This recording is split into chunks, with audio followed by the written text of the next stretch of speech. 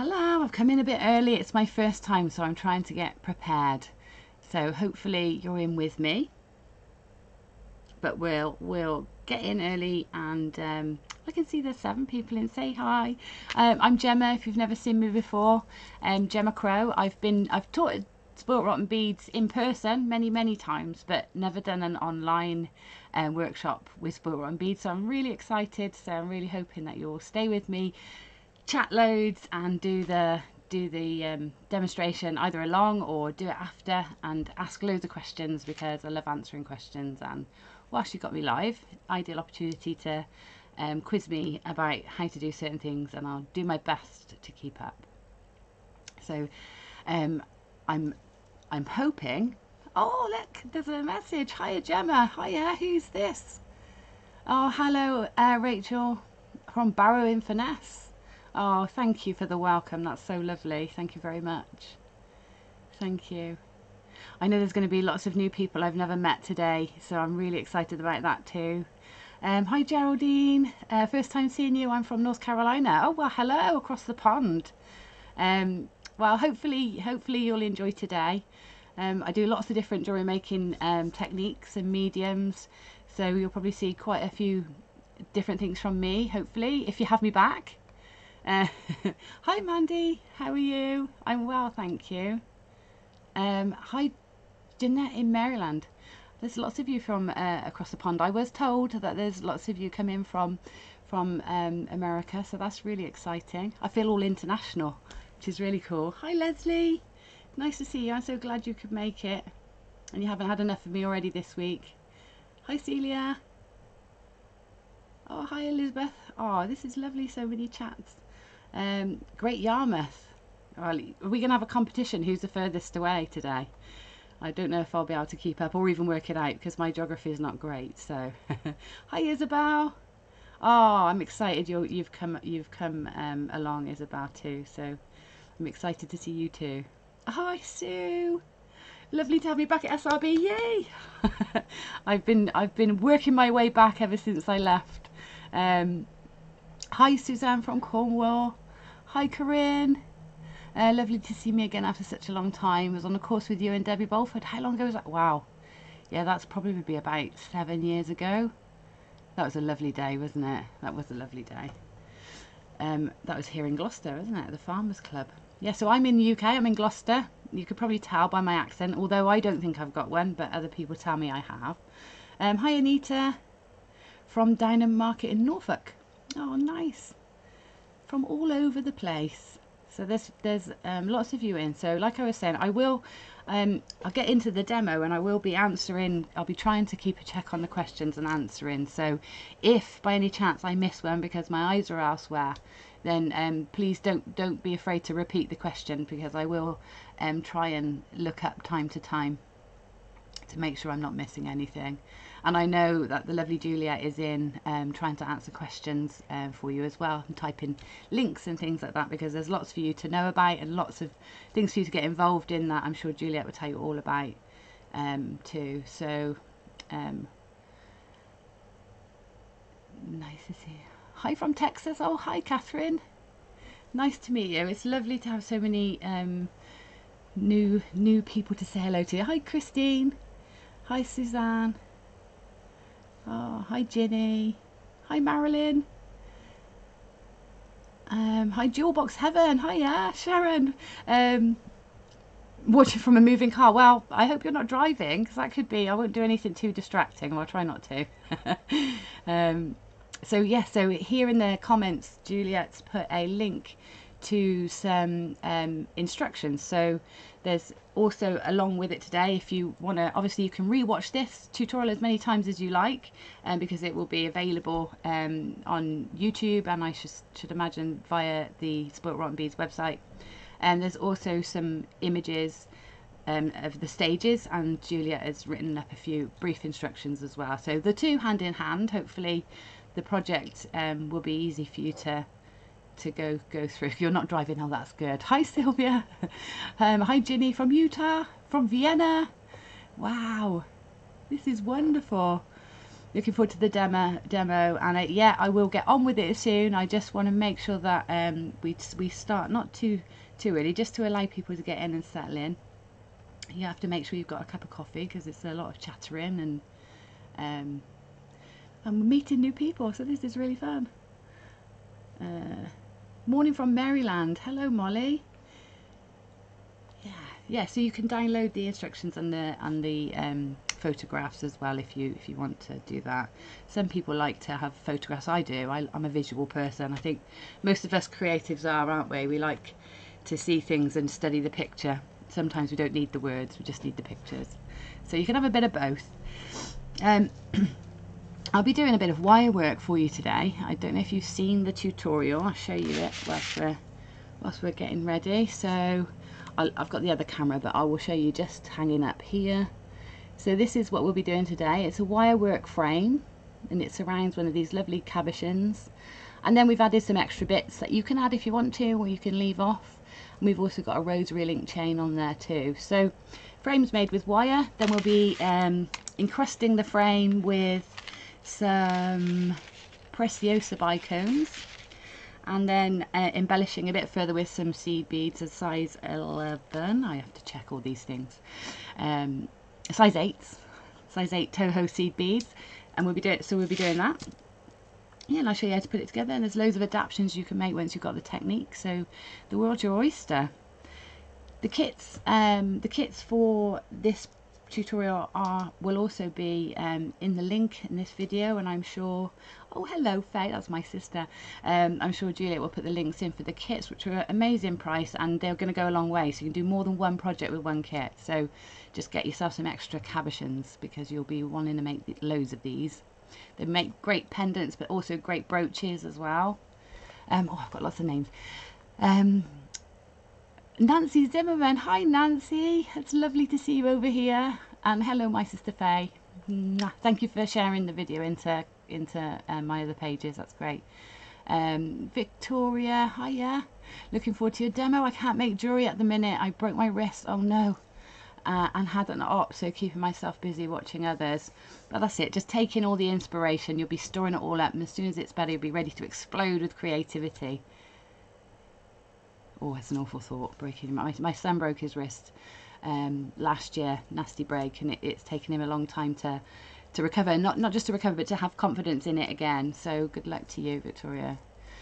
Link to the kits is in the stream now, so you can go and take a look there. Hi Helen, nice to see you. Glad to catch a live. I know it's lovely catching lives, isn't it? I sometimes get a chance to catch live demos. It's nice to natter, isn't it? I love watching them after, but it is nice to join in with the chat. Good morning from Nashville in Tennessee. Hi Lisa, and hi Susan. Afternoon, my love to you too. Oh, it's so lovely to have some lovely familiar names and some new names too. It looks like this chat is pretty good at keeping up. I'm used to having to scroll backwards and forwards to find everything, but it's working. Oh, hello, Mum. My mum's here. It's a family affair. So everybody, Sherry's my mum and Faye's my sister. They're lovely women. Lovely women. I'm very lucky to have lots of lovely women in my life. Good morning from New York. Good morning, Patricia. Good morning from Pennsylvania. Hello. You love my necklace? Yeah, this is one of my wiry ones. I've been teaching this morning as well. I've been doing wire work, so I'm dressed for wire working. I should probably swap them, shouldn't I? But I want to be able to show you this one, so. But thank you very much. This one's called Gratitude, and I actually thought today was a good day to feel grateful for things, because I'm very grateful to be here. I'm very grateful to be teaching this morning. I'm grateful for the sunshine, and the wind has stopped. So yeah, it's a good day to be grateful today. Hi Paula from Devon. Hi Abby. Can't stay, Jem, but just wanted to say good luck, hun. I'll smash this. Thank you. Well, I hope I don't smash too many things, but hopefully I'll definitely nail the demo. That'll be a good start. Hi Tina, just finished work. Hi Mum and Sis. There you go, Mum and Faye. You've got some highs as well. And hello from Romania. Wow. This is wonderful, and I know I literally have not stopped rabbiting, so it's 6 minutes past 2.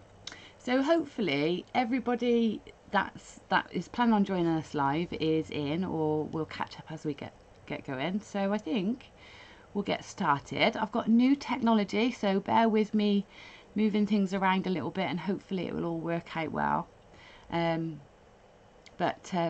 Yeah, bear with me just in case. So what I'm going to do now is make myself a bit smaller so I can sit up in the top, and you can still see me talking to you. And I'll remember that you can still see me and not make any funny faces, hopefully. Concentration faces, I've got some funny ones. And here's the camera for our hands. Hopefully it's clear enough for you. The zoom is taken off of auto and set to be about right here, so I'll try and make sure that I bring things into the right space so that you can see in detail, and we'll take a bit of time to make sure that happens. Jem, you're an old hand at this old malarkey. Yeah, I should be by now, shouldn't I? I should be, but it's all new. It's all new technology, and I've learnt new things, and Juliet's been very patient with me with my tech. And my son's been helping me too. Oh, who have I missed? I've missed somebody from Romania. Who did I miss? I must say hello, because I don't want to miss anybody out. Oh, what's happened? Oh, there we go. Hi. Oh, let's see if I can pronounce your name, and I'm so sorry if I don't do it correctly. Marita Marina. What a beautiful name. From Romania, hello. Kathy from Dauphin, PA. I missed the intro, but glad I'm catching the tutorial. Oh, I'm sure we'll natter all the way through, so you haven't missed much. I've just talked at a million miles an hour. Charlie, you love my necklace, thank you. It's still windy here, says Rachel, but I do live by the sea. Some people think I live by the sea because you'll hear lots of seagulls, but I don't. I live in the city centre where I think because the wind's been so strong, there's been a lot of rubbish blown around, and the seagulls love that. Hi from Maine, from Angeline in USA. Hello. And hi Mandy Alexander, nice to see you. Thank you for joining us. It is very techy, Charlie, it is. Just need to tip the cam a bit, lol. Okay, let's see if I can tip the cam a bit. Just tip it there a little bit. My arm for my camera isn't quite long enough to come all the way over the top, so hopefully this will work and it's the right perspective for you. Feedback always welcome, so if you want me to do something different for next time, I will see if I can work on that and make it better. We'll learn as we go along, won't we? Okay, right, new message. Oh, it tells me when I got a new message that I haven't read. We'll be your guinea pigs. Yes, thank you. And good morning from South Ozone Park in New York. Good morning, Anita. Right, shall we get cracking then? So let me talk you through the tools that we need for this project. So it's a nice simple wire project. So if you've never done it before, it's a great little project to use your seed beads with, because you get all these lovely little areas that you can fill with seed beads or crystals or gems. So basic toolkit then. I've got my round nose pliers, which I will use. So just these are the pliers with the round jaws. I've got in there slightly tapered, so these are really great for making your small loops and spirals. Hi Beth, and don't worry, catch it on replay, lovely. Can't wait to make this one, says Vaca1. I don't know your real name, but yeah, get your kit. And then these are your snipe nose pliers or flat nose pliers. We'll use these for holding and bending and things like that.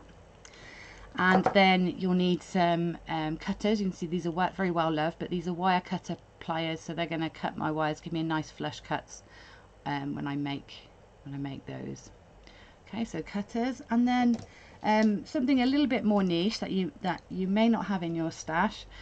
These are stepped bail makers. Now Juliet does have some of these available in the shops, limited quantity, and just for our tutorial today she's put 15% off. So if you did want to get hold of these, you can get them at a great price today.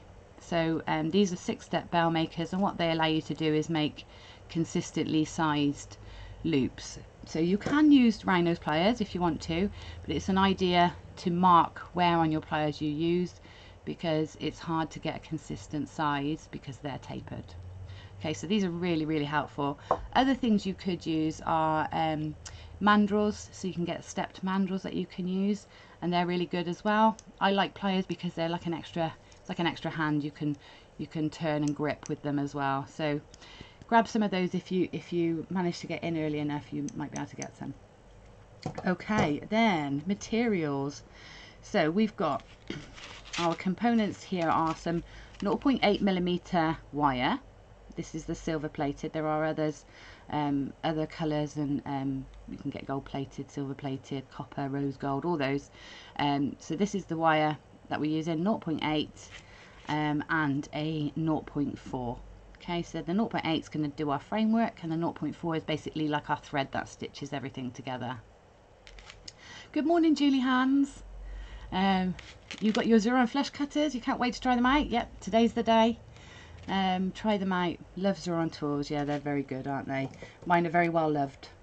In fact, I think mine are very well loved. I could do with a new pair. And then for the goodies to put inside your designs, we've got these gorgeous Czech Glass Cabochons. Now, they've got the most gorgeous patterns across the top, like they're like planets. They're swirly whirly patterns, and this lovely mottled effect. These are lovely, and they're a 25mm round. Now, you know, there are other rounds you can use, cabochons you can use. You can go bigger if you want. I wouldn't recommend going smaller, but you can go bigger if you want to. But these are lovely, and this is what we're using today. So this one is like I'd say it's like strawberry colour, and this one's like lime greens and golds and browns. It's really lovely, this one. So we need one of those. You'll need some 4mm Preciosa bicones. In the pack you get 30, so that's more than enough to do the project. In fact, you can probably do 2 just about with the bicones. So you'll need some of those. You will also need some Ato Toho seed beads. Now the kits that have been put together, expertly put together with colour. One thing that Spoilt Rotten Beads are absolutely brilliant at. They've got a great team of people that make jewellery, so they put beautiful colours together. So this colour is a sweet blush, and this is in the sort of pink variety, the pinky colour. And then in the greeny, the greens and lime greens variety, the colour here is lemongrass, which is gorgeous. You can almost smell it. It's so good, the colour. Yeah, so I think that's all the ingredients. So we'll get cracking with the demo then. Right, so first off I'm going to clear my board. I've got this darker piece of paper down here on my board, just so that hopefully the contrast helps with seeing everything. Good morning from Harker Heights in Texas. It's a blustery day there. You bought my book. Oh, thanks, Julie. You bought my book. Yeah, I saw the order come through actually. Faye's processing it for you. Thank you very much. Beautiful cabochons. Yes, they are, Julie, really are.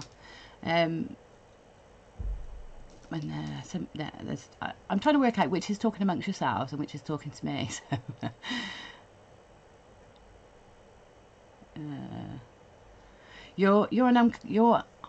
Rachel says, I'm uncomfortable with wire work as I've never been taught properly. Need some lessons, but I'm virtually housebound, and I don't think there is anywhere near that teaches in Cumbria.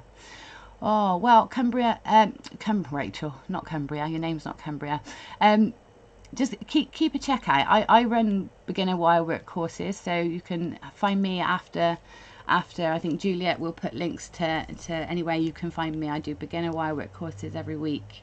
There's courses or there's individual workshops, so have a look because they're all online, and it works pretty well. So this is a nice beginner technique. So start with this one and see how you get on. Okay, so I'm going to cut a length of my 0.8 wire. Now you can work from the reel if you want to be cautious about how much wire you use, but I find, especially if I'm demonstrating, the wire flicks around and make lots of noise, so I'm going to cut mine off. So I'm going to give myself a good sort of 70 or 80 centimeters to work with. You could go for a bit more, but I'm going to go with that much. And then I'm going to take my bail making pliers, and when I'm selecting what size loop, so that what I'm going to make now is the loop section that goes around the cabochon. So what I'm going to do is I'm going to look at the loops, the sections on my bail makers, and just see which size loop best suits the size of the bicone. So we got a 4mm bicone, and on my bail making pliers, I think the third step is probably the most suited to the size that we need. So I'm going to use this third step on my bail makers. Okay, and then I'm going to come down from the end of my wire. I'm going to leave myself about 8 to 9 centimeters, or so, 4 inches or so at the end, just so I've got something to work with later. And then I'm going to pop the jaws of my pliers. I'm going to hold on with the jaws, and I've got this section here is where I want to make my first loop around this section on the bail makers. Okay, so I'm going to take my longer end of the wire and I'm going to start passing that around the bail makers. Okay, so that's gone around like that. I can't go any further because my bail makers the jaws are in the way. So what I'm going to do is I'm just going to remove those and put them back in the same place on the same mandrel, and then I'm going to continue to take that wire around. Okay, now what I want to achieve is I want a nice straight line of wire with little loops coming off it. So if I take that off, you can see that this wire here running along the back is going to stay nice and straight, and the loops are going to sit alongside one another along this straight piece of wire. Okay, so I'm going to take my pliers again, and I'm going to come in right next to the last loop I made, and I'm going to take the wire around again. So this time you'll see me swiveling this around, because you can swivel this around and move it around so that you can position the loop properly. Okay, now you can see I'm lining mine up, and I've probably been doing some really great concentration faces, haven't I? Sorry, I'm missing comments. So Rachel, you said you were always uncomfortable with wire, but then you got a project from one of your subscription boxes that was all wire work, got used to it really quickly. Yeah, that's it. Just have a go. It's always a nice skill to have in your armory, a few techniques. So it's good to have a go. So you make your own clasps and things like that. I didn't say I got good at it, just used to it. Okay. My nails look lovely, thank you, Julie. Okay, right, so can you see how I've got that loop there? Well, I want it closer to this loop, so I want it really close. So instead of pushing this wire around to make it straight and to finish the loop, I'm actually going to push against the wires just here and push around until the loops are right next to one another, and that's going to finish the circle for me.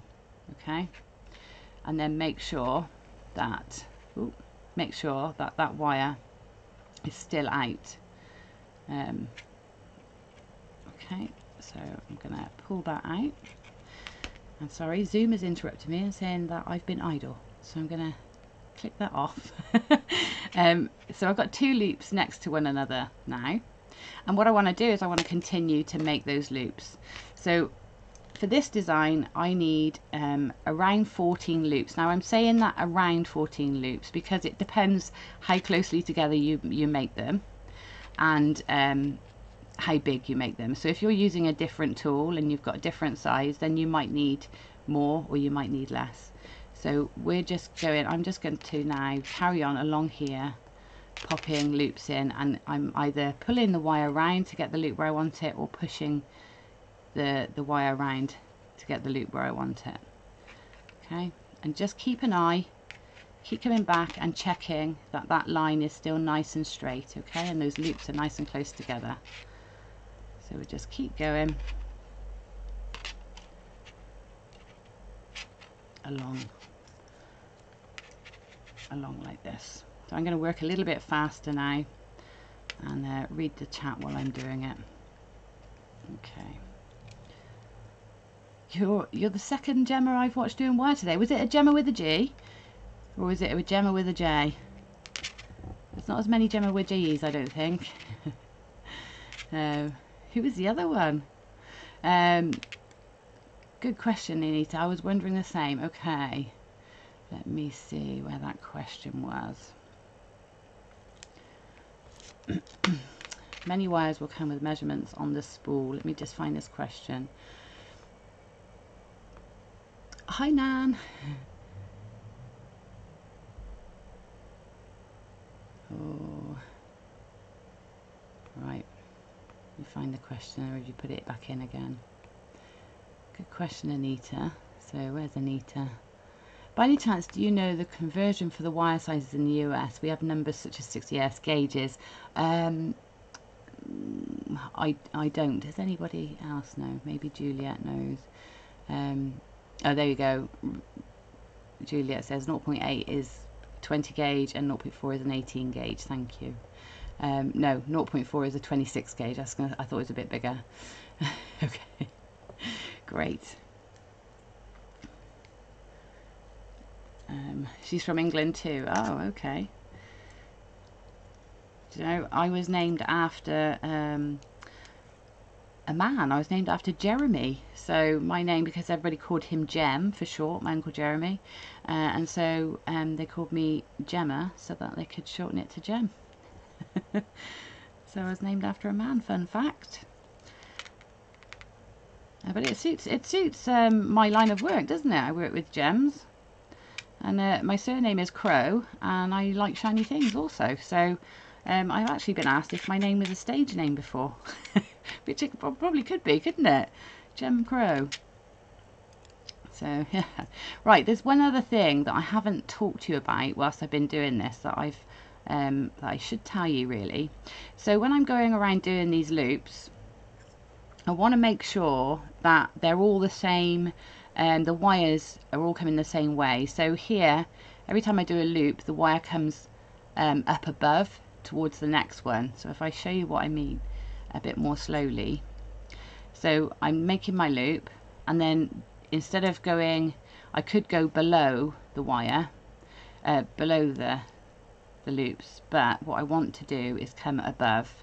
Now it doesn't matter if you started going below, if that's how your hands like to work, because we've all got ways we like to work. It doesn't matter so long as you're consistent. So long as every time you do this, the wire either comes above or below, you can't swap and change, okay? Because what will happen is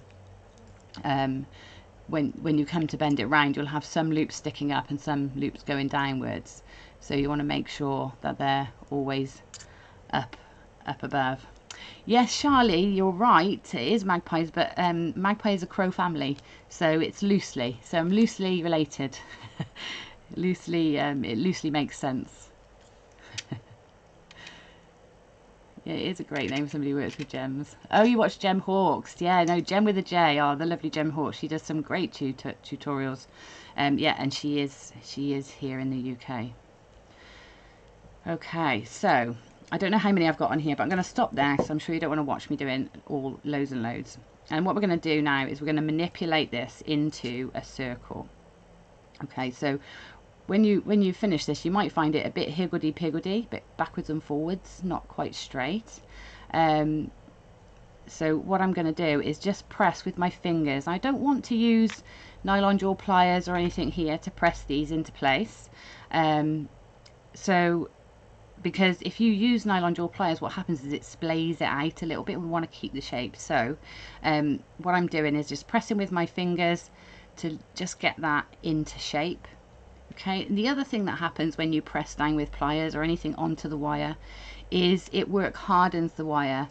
So if you're not used to working with wire comes in different hardnesses. This is like a half hard, which means it's great for holding shape when you make it. But every time you press or squeeze or twist or manipulate the wire, what happens is like the crystal structure within, it's nice and fluid while it's all even, but then every time you press, twist or anything. The crystals inside go like this and make it hard. Now we need this process because we need our jewellery to be hard and durable to wear, especially rings and things like that.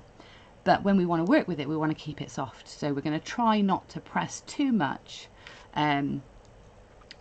with pliers until we actually have to, or until we want it set in stone where we want it. Okay, so what I'm going to do now is start making this into a circle, so it's going to sit around our cabochon. Now we don't want to bend it in completely like this, because we want this to be slightly raised so that it lips up over the sides of the cabochon. So what I'm doing is a combination of pressing against it so that the loops are sort of sitting upwards still on the wire, like this, but also bringing it round. So it's a bit of a, you might need to spend a bit of time manipulating this into the right shape. Okay, we'll bring this round, and then what you can do is take it up to your cabochon and just check that it's roughly the right size. So I'll put this down here. It's easier to see, so keep manipulating. I know I haven't got quite enough loops on here, so I know I would have to put a couple more in, but we just pop it down, see if it sits and is fitting well around that cabochon like that. Okay, and once I'm happy, I think, yeah, that's about right. I've got that roughly in the right shape I need. So then we come up to the ends, these tails that we've got sticking out. We're not going to cut them to size yet. I'm just going to knit them so that there's not loads flying around. And then I'm going to take my snipe or flat nose pliers next to the loop, on the last loop on one end, and I'm just going to kink that back slightly. Okay, so just a little bend on there. Okay, and do the same on the other side. So come to the other side, a little bend upwards. And then that means when we draw these together, these are sort of sticking up in the air so that they will eventually become the bail for our design. Okay. And then again, just bring it back to your cabochon. Just make sure it's the right size. It doesn't matter if it's slightly too big, so long as the cabochon can't fall through from the front. And we also will be doing extra work around this frame, adding beads, so that it will become a slightly smaller aperture after the beads are added. And so, even if it is a little bit loose at the moment, it will tighten up as we go. Okay, right, so next stage then is adding in our bicones. Just pop these up here so I can get to them. And for this, we're going to use our 0.4 wire, and we're using our 0.4 wire almost like a needle and thread. Okay, so we're not necessarily doing any wire work, just stitching together. Now, good tip for you: when you get your wire, it can often spring out and be a bit chaotic and messy. So what I tend to do is put it into like a drawstring bag or something, or even an empty sort of Ziploc bag, and then just have the tail sticking out, and then even if it does spring, at least it springs and it's contained in a bag. So or a little organza bag, that's the word I was looking for. Put it in an organza bag. You can still see what's going on inside, but you can pull it out without the risk of it flinging everywhere. Right, so I'm going to take about a metre-ish of my 0.4 wire. That's going to give us plenty to stitch with, stitch our beads into the design with, and it's also going to give us enough so that we can secure the cabochon from the back once we've got the beads in place. I've lost the end of my wire now. Take this.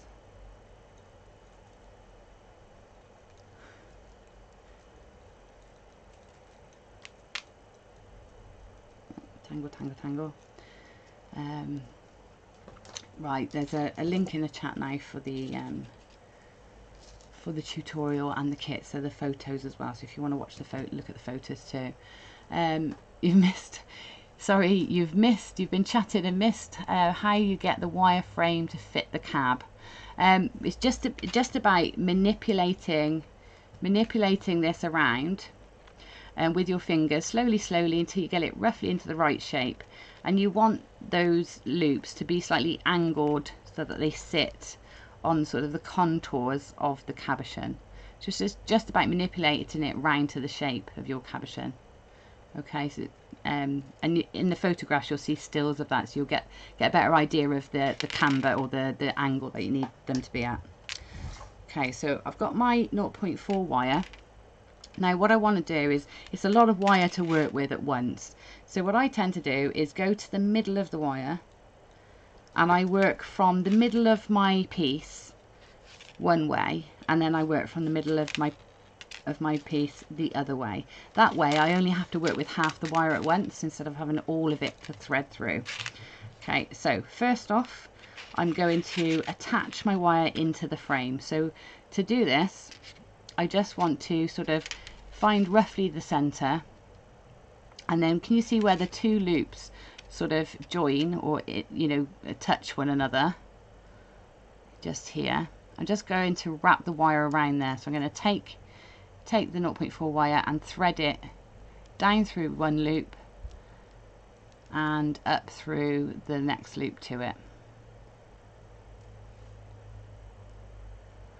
and pull. And again, remember, we're going to try and go to the center of the wire to work, so that we don't have to work with loads all at the same time. Okay, so that's it. That's how you attach your wire into your frame, just around that. Now don't worry if your frame starts to distort a little bit. It's easy to get it back into shape. Okay, so don't worry too much if it distorts, but just wrap the wire just around where those two loops touch. Okay, so now working with this wire one way around the frame, I'm going to pick up a bicone.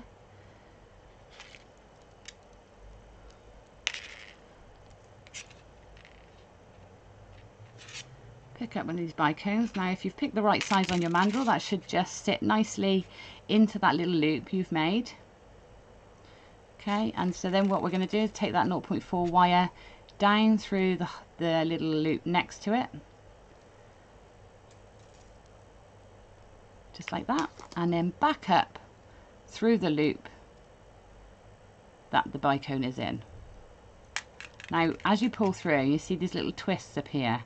Get on that straight away. You don't want to leave that to chance. So what you do to make that twist go away, if you pull it, that's going to pull into a tiny little twist, which will make the wire really vulnerable because it will snap, or make it difficult to pass through your beads. So what you want to do at this point is just twist it open. So literally twist the loop open and pull it through, and just try as you go through to avoid that happening. But if it does, that's how you do it. The last thing you want to do is try and pull it straight, because you get a little notch, which is where it gets really weak and then can either snap or be difficult to get through the beads. So there we are, ready to put the next little bicone in place. So that sits now into the next hole, and you do exactly the same again, down through that loop.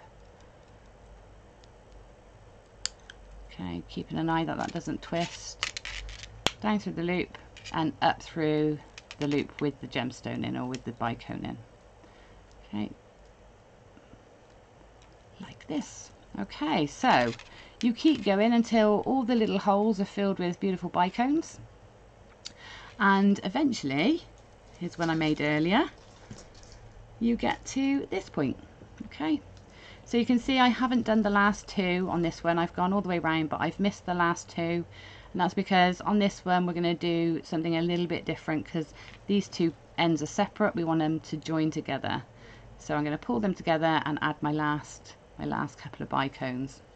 Let me just check I haven't missed anything. Your battery's running out. Oh no, Patricia.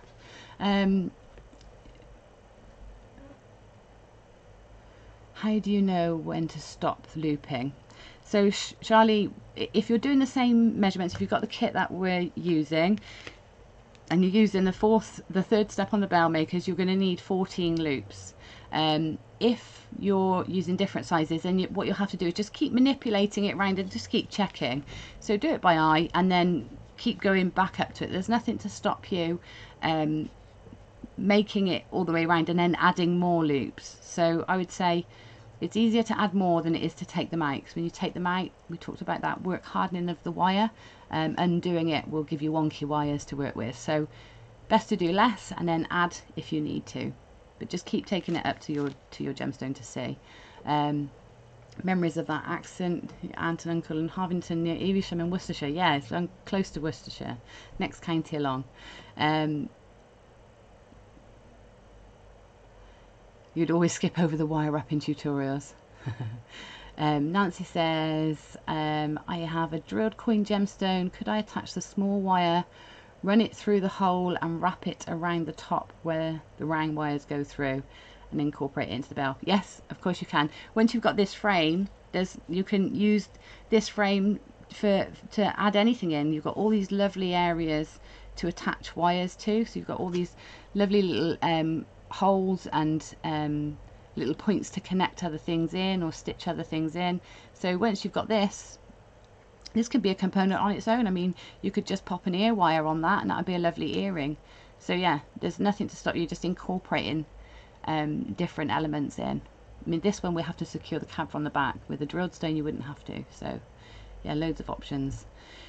Can you wrap one bicone up close to the camera so my old eyes can see?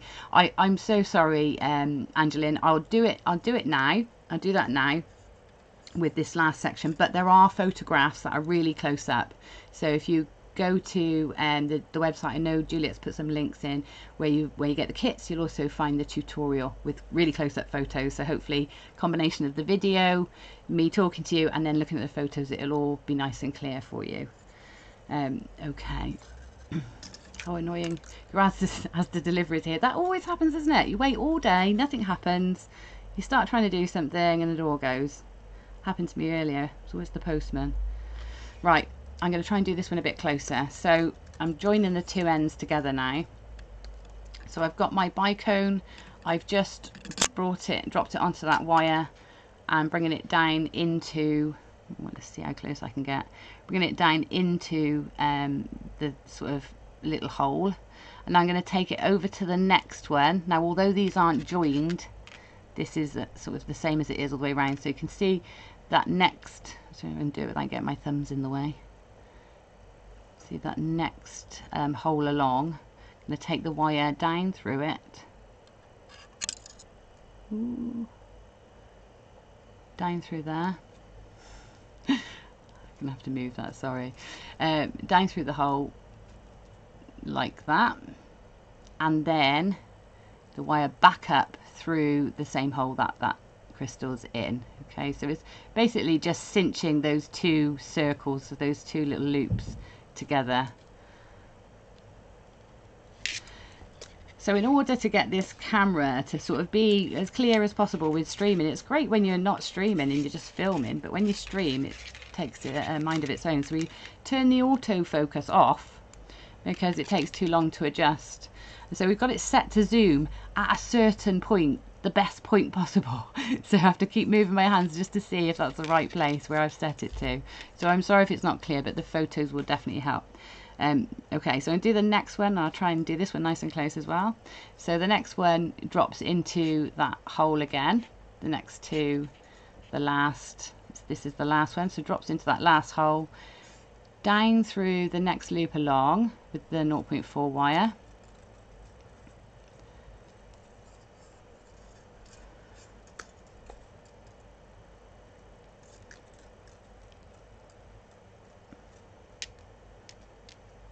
Oh, your problem, Angeline, I know this problem.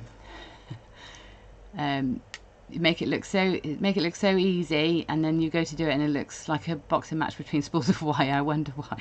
Yeah, it's tricky. It's like wire taming. It should be a sport. It's a tricky thing, wire taming. But you know what, the most difficult thing is sort of knowing where to put your hands and how to. It's that dexterity part of it that's the tricky bit, and that's the bit you only get with practice.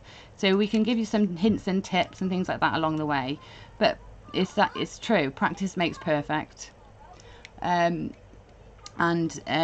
learning how you manipulate it yourself. So I remember learning to knit, and my shoulder, you know, my elbows are up here, and it's only once you get used to it you start to relax, and then your elbows drop and it becomes easier. But at first, I think when we're trying new things, especially wire work and seed beading and things like that, where it's such tiny close-up work, we tend to get really tense and close to it, and sometimes it's just learning to relax with it that makes all the difference. But that's practice. That's just practice and repetition more than anything. But once you've got it, you've got it. Okay, so we're here, we've stitched our frame together, we've got all our beads around. So now what we want to do is infill all these little, so it's like a scalloped edge now along the inside of this frame.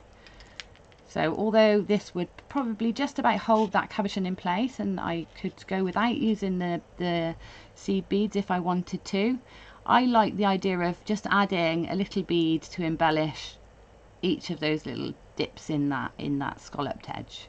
So what I'm going to do is use the wire. So I'm still using that 0.4 wire that we put our bicones in with, and I'm going to start adding a little gemstone or a little seed bead along the edge. Okay, so from here, where are my beads gone? Just going to, oh, overkill on the beads there. Rather a lot of beads I just tipped out. That'll be fun putting those away. So now I'm going to pick one of these little size 8 seed beads, Toho seed beads, drop it onto my wire down there, okay, and allow it to sit in that little crevice between the two, in the frame there, okay. And then I'm going to take my 0.4 wire up through the next loop along,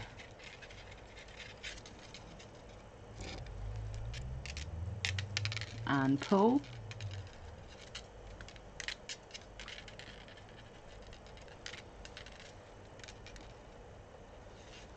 and pull into place until it just nestles itself in between the two little scallops on the edge. You see that there? It's just sat in between those two. Okay, and then our wire is ready then to pick up the next one and drop it into the next little scallop. Okay, and then wire up through the next hole along and pull. Now, I don't suppose there's anything to stop you if you are used to using needle and thread for your beading. I don't suppose there's anything to stop you doing this with like your Dura thread or your Fireline or Wildfire, whatever it is you use. You could do this bit with that. It's just finishing the ends in a project like this is a bit tricky because it's not like you can keep stitching through like you would with your seed beading. But you know, if you're finding you know, doing this stitching with wire tricky, then I suppose there are other ways you could add this in.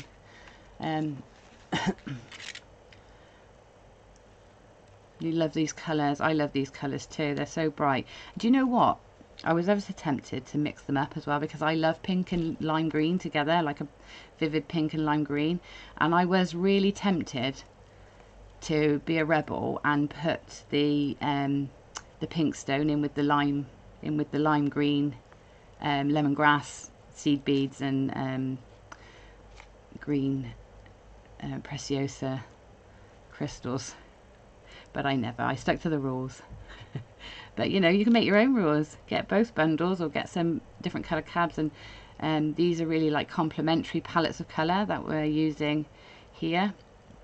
But why not go for some not complementary, like tonal palettes that we're using. They're lovely, but you could go for more complementary colours, clashing colours, and you know, really make it your own.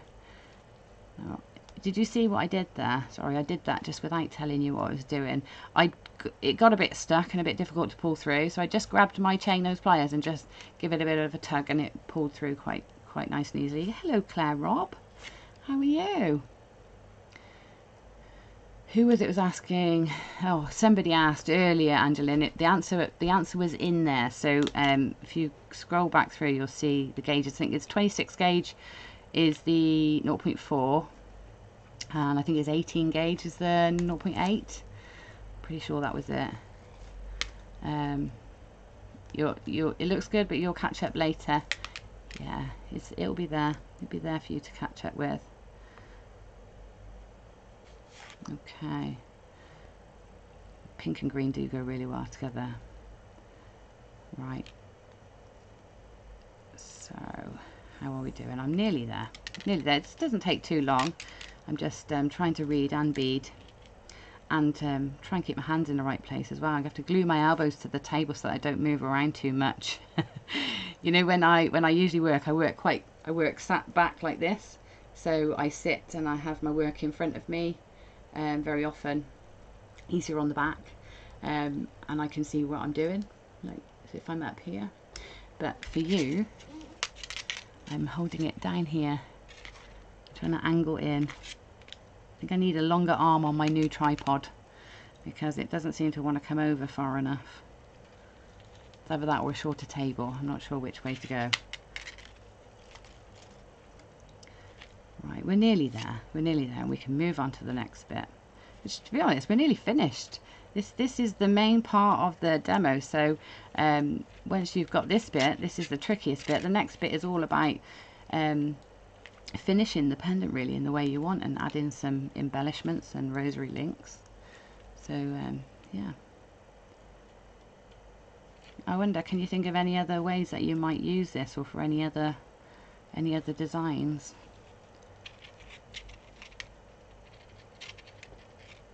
Oh, right. Oh, that's really helpful. Thanks, Angeline. Angeline's just telling us all that. She Googled wire gauge conversion to millimeters and got a chart with all the sizes. That's really handy. I should have that up on the wall, really, especially if I'm going to be speaking to lots of you in the US, so that I can have that on hand. Numbers don't seem to stay in my brain, so I will need it written down. Okay, last couple, and then I can show you something else. A little tip as well: if you're struggling to get your wire to go through, if you're struggling to make the wire go through, you know, because it's too straight, if you just give it a little sort of bend on the end. Oh, well, you can see that it's just the tiniest little kink on the end, a curved sort of kink upwards. You can sort of scoop the wire up through, rather than trying to get in your fingers in the loop and do it. So if you just make that little curve, it sort of helps it find its way through.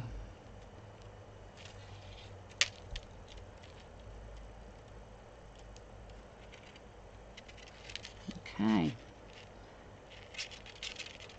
I nearly stitched them without putting a bead on.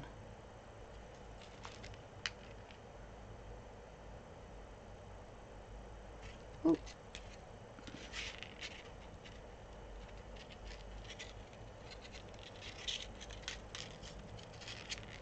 This wire is really lovely as well. It's a copper core wire, and it's non-tarnish, which is really great, because some plated wires you get, they don't have a non-tarnish coating on, and they can sort of yellow over time, or you can even get that the sort of tarnishing that you would get like on silver in the blackening. But this is got a coating on to stop that happening. And I've used tarnished and non-tarnished wire alongside other wires, and parts of my design have gone yellow and parts have stayed nice and bright, and it's very frustrating. So it's always good to make sure that you're getting your wire from the same supplier, or it's the same type of wire all the time. Okay, so I've gone all the way around. I've added those little Toho beads, size 8 Tohos, all the way around. And now if I bring my cabochon back in, you can see that that is framing that really beautifully. This is lovely, this one. It looks very floral and pretty. Just in time for spring, which is coming, everybody. It really is. There's signs. I've seen the snowdrops and the daffodils. It's definitely coming. So there you go. It fits in there quite nicely. So, oh, thanks, Lisa. Hopefully I'll catch you next time. I might need to watch this a couple of times. It would make a lovely brooch, Helen. It absolutely would. And Angeline says you've got a handy ruler with all that on it. Oh, all the conversions. That's useful. That's useful. Your jewellery tarnishes on your skin very easily unless it's sterling silver or 14 karat gold. It's very annoying. Yeah, that can happen. And you know, there is evidence to suggest that and I know it's true for me, I wear copper a lot, so I've always got my copper bangle on, and sometimes if I'm poorly, or you know, sort of certain hormone changes and things like that, it will blacken my wrist. But if I'm well and, you know, I'm okay, then it doesn't tarnish, it doesn't change my skin color. So there's something in that. Maybe if you are tarnishing, maybe there's a mineral you're lacking, or, and they say with copper, when you blacken, it's because you're absorbing the minerals. And I think we only take what we need, you know, apart from when we feed ourselves. I don't know about you, but I often feed myself things I definitely don't need. But yeah, so maybe I sometimes say to people, well, let it do that for a few days and just see, because it might be that you need that from the copper or from the silver even. But yeah, there are things you can put onto metals to stop that happening. So you can put something called Renaissance wax. That's really good for sort of coating metals to stop them reacting with your skin. Different metals need different amounts of wax. It's all in the instructions. And there's another thing called Ever Bright coatings. That's really good. Very expensive, but it's very good, especially protecting against allergies and things like that as well. So watchbacks in particular, I find give me trouble. So yeah, you can coat it with this stuff, and it sort of stops it reacting. So there's a few things you could try if it really bothers you.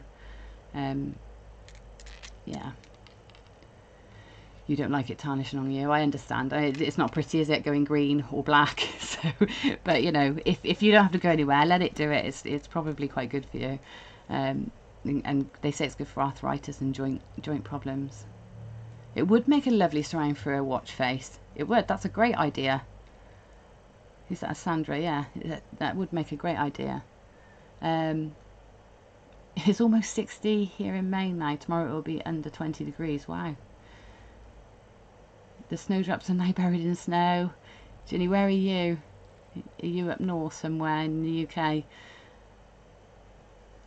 Alkaline in your skin on any given day. Yeah, it makes a difference, doesn't it? It's all sciencey. I'm sure there's some science behind it. But you know, copper was sprinkled in wounds on the battlefields in, you know, sort of in the 1800s, 1800s. Copper was ground down and sprinkled into wounds for its antibacterial properties. Now, you know, there were also lots of other strange medical practices, so I don't know how effective it was, but you know, it must come from somewhere, that idea. Make lots of copper jewellery to wear. Yeah. Oh, you're in Utah. It's snowing in Utah. Okay. It's definitely snowing down here in the UK, but only in the north or in Scotland. It seems to be quite bad. Right. Okay. We've got our cabochon in. I'll stop nattering now. I've got our cabochon in, and our gems are all around the front. So we've got two tails of wire now. One from, you know, from going around and adding those pieces in. So what I'm going to do is you'll have a longer one and a shorter one. So take the longer one, and that's going to come down the back here. And then the shorter one we can just wrap around that bail area just to sort of cinch them together. Okay, so just a couple of times around. We'll deal with that one in a minute. And now this wire at the back we can take across the back of the gemstone, so we're going to start securing this in place so it can't fall out. Okay, so we've got loads of spaces along the frame where we can stitch this into place. So we can either make a nice pattern and come backwards and forwards and make a nice pattern, or we can do it randomly. It's up to you. It's up to you whether you mind what it looks like on the back, or whether you're happy just to make sure it's secure. So do whatever you like, or whatever you feel comfortable with. I tend to make sure I've gone up and down and side to side or diagonally, so that I know it's at no risk. There's no risk of it coming out of place. So we're just stitching, finding places in that frame to take the wire through and then back along. So I'm going to do a bit of a W sort of shape. So I'm going to come down here, catch along that side there, and again all this is in the close-up photos, so you can follow the pattern I followed in the close-up photos if you want to, or you can just randomly stitch this in until you're happy that everything is secure and in the right place. I think I'm going to come across do one across.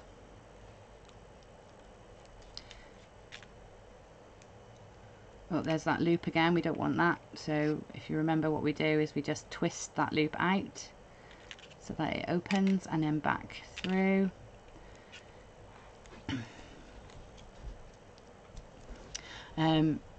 You've got lots of arthritis. Oh, I'm sorry to hear that, Angeline. And what is Charlie saying? Gemma, don't you hate it when you spend a lot of time and effort making a piece in silver plated wire only for the plating to wear off, rendering the piece unwearable and unsellable? Yes. That you know, it is a problem, and I think it depends on where you wear it. So like bracelets and rings, example, you get quite a lot of wear, whereas a necklace or the front like this is not going to get a lot of wear. Also, the silver is quite protected by more protruding objects, so the silver elements aren't actually going to get much wear. Yeah, it is frustrating. I think if you're going to make anything with, you know, that you want longevity for, or you want as an heirloom piece, then yeah, maybe do your practicing in the plated wire and then move up to sterling silver wire when you've got your design perfected and finalized. That's often what I do. If I'm doing some wire work piece in sterling silver, then I will make it up first in copper wire, just to check that my measurements are right and the design holds, etc. Okay, I've ended up with a bit of a star pattern on the back, which is nice, and that's very secure now. I don't need to do anything else. So to finish this wire, I'm just going to wrap around that frame 2 or 3 times to make sure that it doesn't unravel. Okay, so once I've got it wrapped around a few times, I'm going to push that right into the frame as far as I can. So I'm got fingernails that I use as tools, and I'm pushing that right in. If you haven't got fingernails, you can use some pliers just to push that right into the frame before you snip it off, and that way none of the ends are going to scratch or poke you. Okay, so, and again, once you've cut it, make it doubly secure and doubly safe by pinching that end even further. Run your fingers over it just to make sure there's no sticky outy bits. Right, so this wire at the top here, we can get rid of this one too. So I've wrapped that around a couple of times around the 2 bail wires at the top. So just again wrap that a couple of times just to make sure that it doesn't unravel. And this time I'm going to cut that off at the back. And just the same as before, I'm going to give it a bit of a pinch with my snipe or flat nose pliers just to make sure the end tucks in nicely. Okay, so now we're here. I'm going to cut the ends of this wire to 4 centimeter length. So I'm going to go down to 4 centimeters on my ruler and give that a snip. Okay, and then I cut the other one to the same size. So 4 centimeters is going to give us, you know, a little coiled bail. You can go longer if you want a bigger coil. And then I'm going to come back to my bail making pliers. This time I'm just using the 2nd size on my pliers, and I'm going to roll this wire down so it makes like a coil that sits on top, and we can thread our cord or whatever we want to suspend this on through. So I'm going to wrap down. Now what I want to make sure I do as I roll this round, I want to make sure that I am working, so here's, if my bail makers are here, I want to make sure I'm working along the length of this mandrel, or the jaw of the plier. So when I scroll down, the coil is traveling this way. Okay, that will make sense in just a minute, hopefully. So keep going down, okay, just till we get to there. That's given me 3 loops on my pliers. Okay, and now when we come to do the other one, we want to do the same. So we're going to make sure we've got to make sure we're doing the loops in the same direction, so coming away from myself, but making sure that, so I would turn this round. If I was doing this just me, not showing you, I'd turn this round so I could orientate it so that you can see it properly. Just start that again. So I'm doing the same, but I'm making sure now that it's traveling up along in the opposite direction. So what we don't want is the two coils, we want the center to stay level with each other, with the coils going off in either direction. Okay, so you just got to make sure that you're wrapping that round in the right way. Okay, so we end up with the two next to one another like that, and you can have this little split in the middle. Now you can push those up together if you want to, but I thought this was a nice little space to put a gemstone. So I'm going to put one of my little bicones in there when I put this onto the threading or the chain that I'm creating. Okay. Right, so now I'm going to take some of my, back to my 0.8mm wire, and I'm going to start creating the chain for this cabochon. So you might have some little offcuts that you've cut off from making your bail, or snipping the excess off of from making your pendant. So that's good if you have, because making the little rosary link chains is ideal for that. What I'm going to do here is I'm going to put a little eye loop on the end of this wire, and it's going to form the first part of a chain link. Okay, so now I'm coming to my round nose pliers, and I'm just going to put the wire into the jaws of the pliers. I want to make sure I can't feel anything protruding from the wire, from the jaws, and then I'm going to turn my wrist and my pliers around like this until my loop sort of it touches, so it's made a loop. Can you see it's off to the side a bit like the letter P? If I turn it that way, it's sort of off to the side like that. So what I want to do is level that up and make it look more like a lollipop. So I'm just going to pop my tip of my pliers into and hold on to where the wires touch, where the loop meets the straight wire, and then I'm just going to use my finger to push against the tail of that wire just to make that loop sit centrally. Okay, so there's your eye loop. There's a tool, oh, good to know, there is a tool that can be used that smooths the ends of the wire where you cut them, and they might be jagged. Yes, does anybody know the name of that tool? I think it's called a wire burrer, and it's basically like a little cup with a burr that's in, you know, on the out. Usually burrs are on the outside, and they're little sort of wavy lines that go around the head of something, and they turn and sort of etch out or engrave or file an end. Well, a wire end burrer is like a concave version of that rather than a convex, and you put the wire into it and twist it. Now that's great, it's great, but the thing, you can just use a plain needle file to smooth the ends of your wire as well. So just a simple needle file, it doesn't matter whether it's a diamond cut or a metal working file. Give it a rub over. Make sure you go all the way around the end, and that will smooth the end off nicely for you. If I'm ever making ear wires, then I will always file the ends, because you don't want any sharp bits going through your ear. Right, coming back to this then. So I've got my eye pin. So I'm just going to add a combination of my seed beads, crystal bicones, and then I'm going to pop that through that first section on the bail there. And then before I go to the next section, I'm just going to pop on one of the bicones and sit that in between the two ends.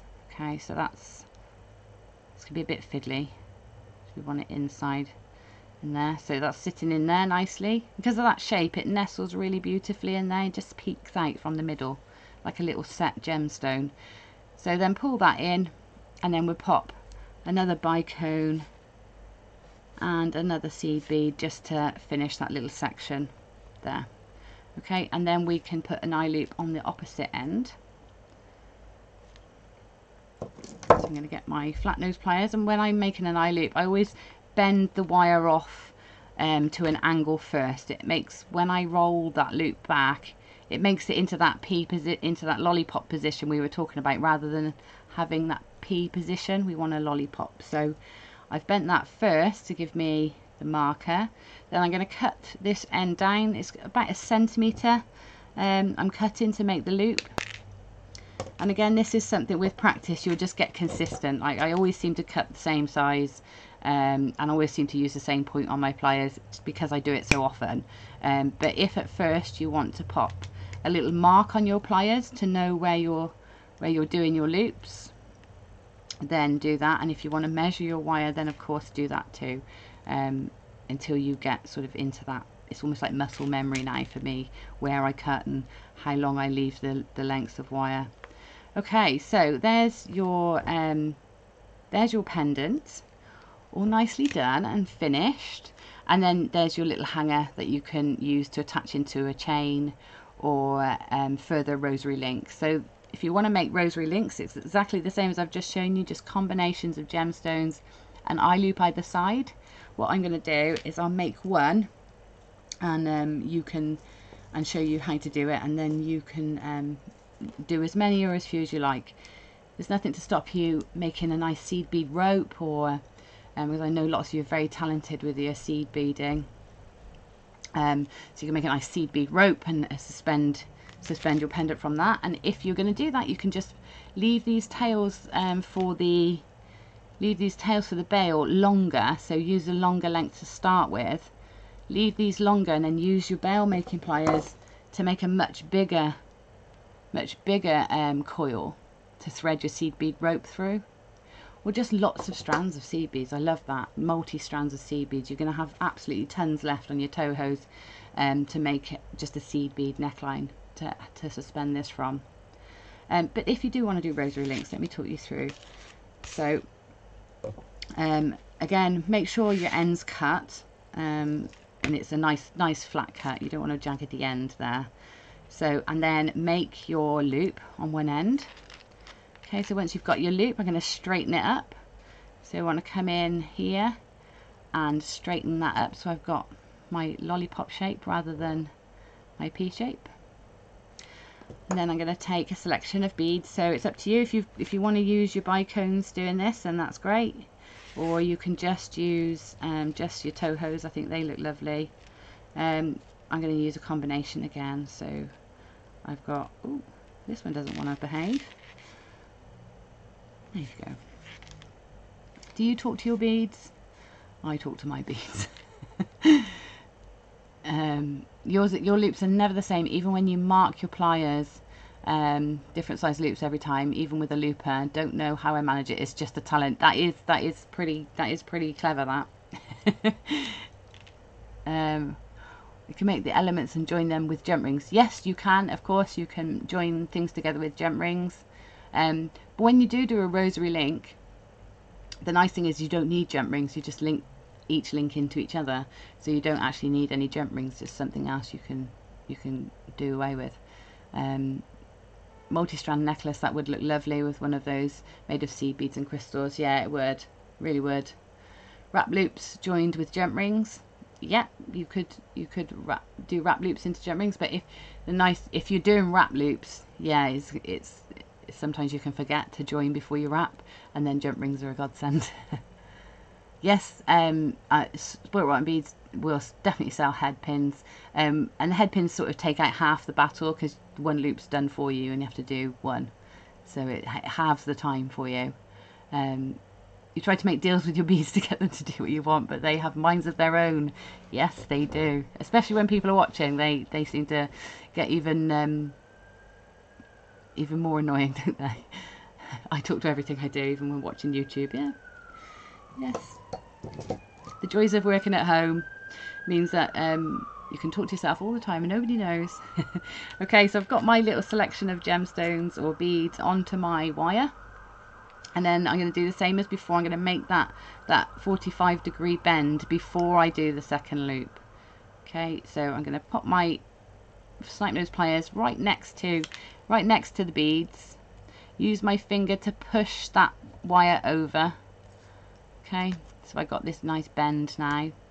Then I'm going to cut off. So I've got about 1 centimetre of wire there.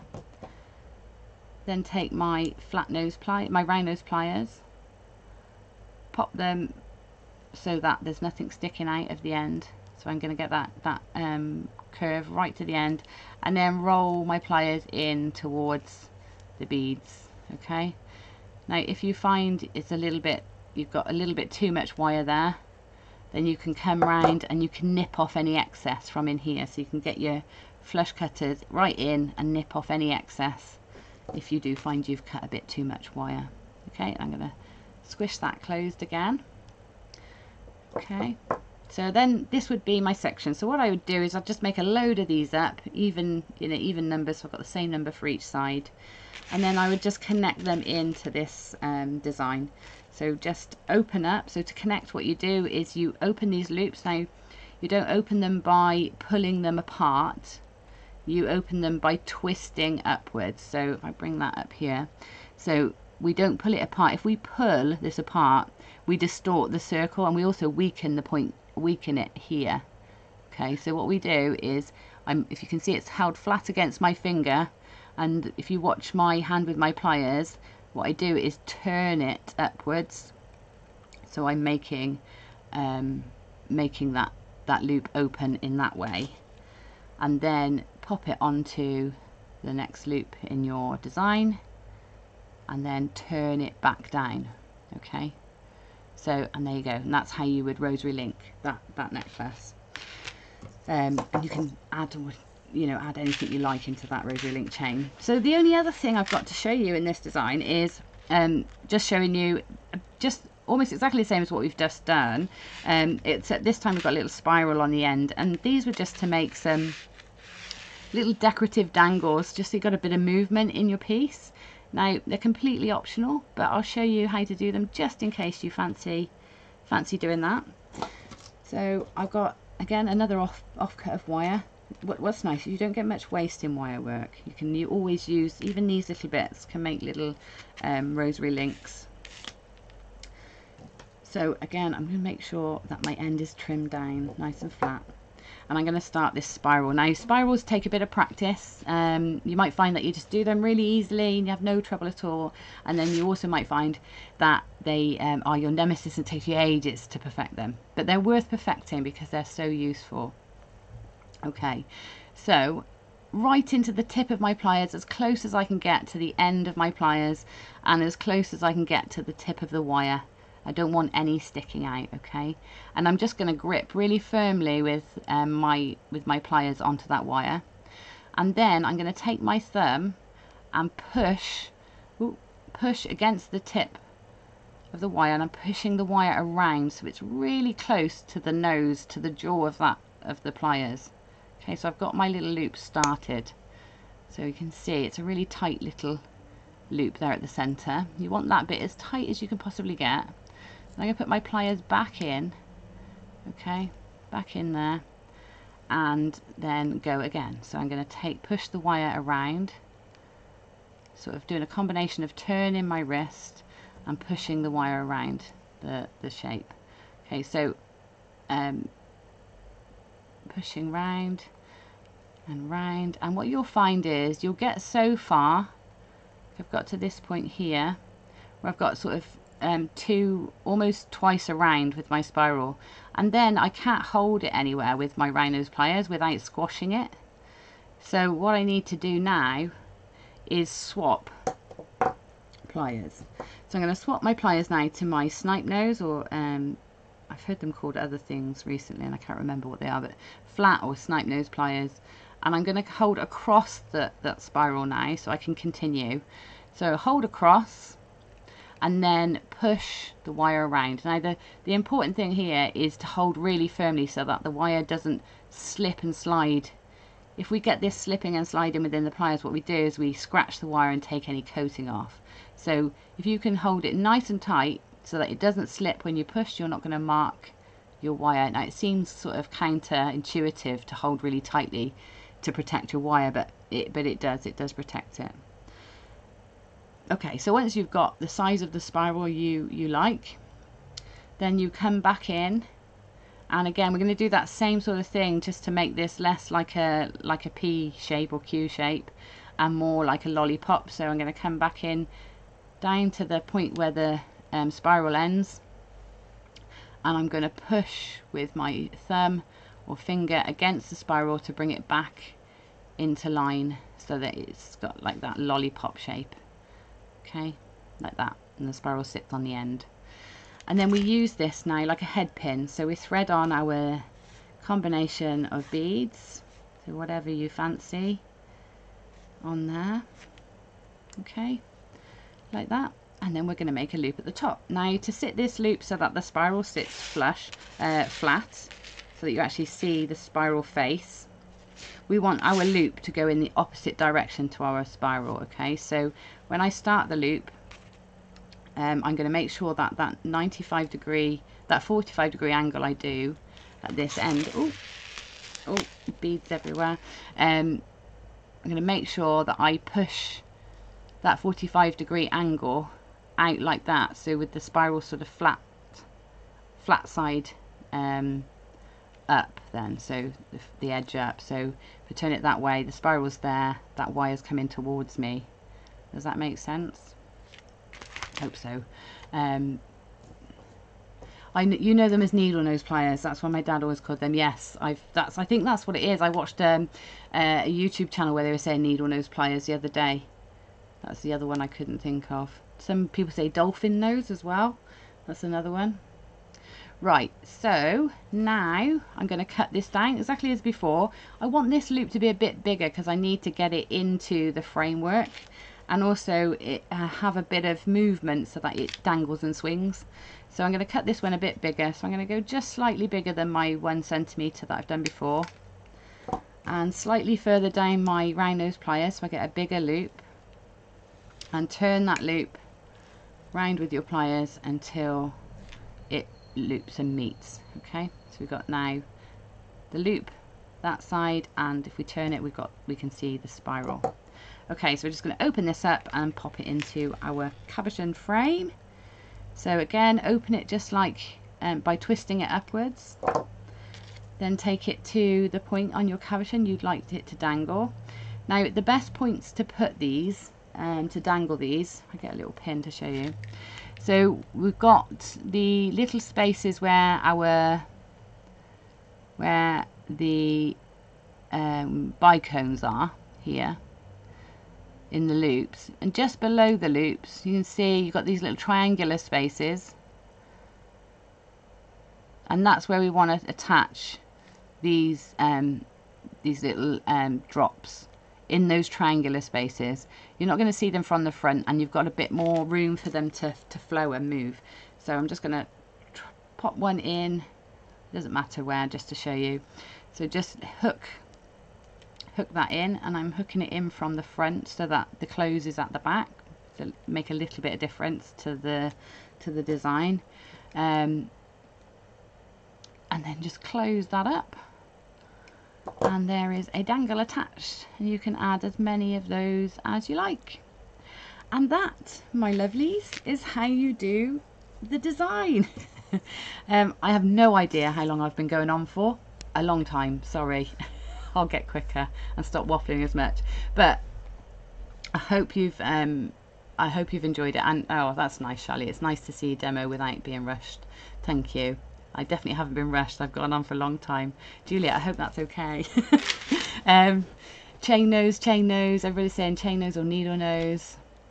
The opposite to plain or plain. I don't know. I think I've missed quite a bit. Oh, Charlie said a tip for getting the loops the same size is to put your round nose pliers in the first loop, and oh, missed it, it's gone. First loop, and see how far up the plier the loop is, then try and match the other loops at that point along the plier. Yes, that's a fantastic tip. I meant doing wrap loops for extra length, then joining them with jump rings if you're a beginner. Yes, that does take a bit of time out. Yeah. Yes, we are both birds. Hawk and crow. Yeah, we've laughed at that before, me and Gem. We have. Gem Hawks and Gem Crow. Okay, hopefully if you've answered questions, either I or Juliet have answered them for you, and thank you for for spending so much time here with me. So I'm going to put the camera back so I can see you, not just looking at my board. Thank you for spending so much time with me today and making my first time here at Spoilt Rotten Beads live really fun, and I felt very welcome. Thank you. You're all so lovely and chatty. I really hope the demo was clear for you, and I hope that the photographs help. If you want to have a go at making it, please do, and please show us. We'd love to see. There's a the Friends of Spoilt Rotten Beads or of Spoilt Rotten Beads share page, Spoilt Rotten Beaders page. I would get confused. There's so many groups I'm in. But if anybody knows, please put a link so that you can share anything you make. We'd love to see it. Tag me in it so I can see too. I love seeing pieces created from demos that I do. I notice I use my finger measurements to cut wire to make loops. I probably do. I probably do that without thinking. Oh, thank you, Sue. I'm really glad you enjoyed it. Now, I know there's a few. I know there's a few of you that are in a lot and come and do these Wednesday workshops a lot at Spoilt Rotten Beads. But I also know there's lots of you that don't. So I'm going to advise you to sign up to the newsletter with Spoilt Rotten Beads. Not only because you get to know what's coming up in advance, you get access to all the tutorials. You also get loads of discounts, and I think even for signing up, tell me if I'm right, Juliet, if you're still in, even for signing up you get a discount code. So you know, if you're signing up today because you've never been to Spoilt Rotten Beads before and you want to get the kit that I've just demoed with, then you can use a discount on that or anything else. You can also get your discount on the bell making pliers, but sign up to the newsletter because there's so many things that you get to learn about ahead of everybody else. You get to take advantage of the opportunities and the discounts and all the special offers and everything, and I can't recommend them enough. So if you've found Spoilt Rotten Beads for the first time today, lucky you. You're going to have a great time there. You're going to find loads of goodies. So lucky you. Sorry, bank account.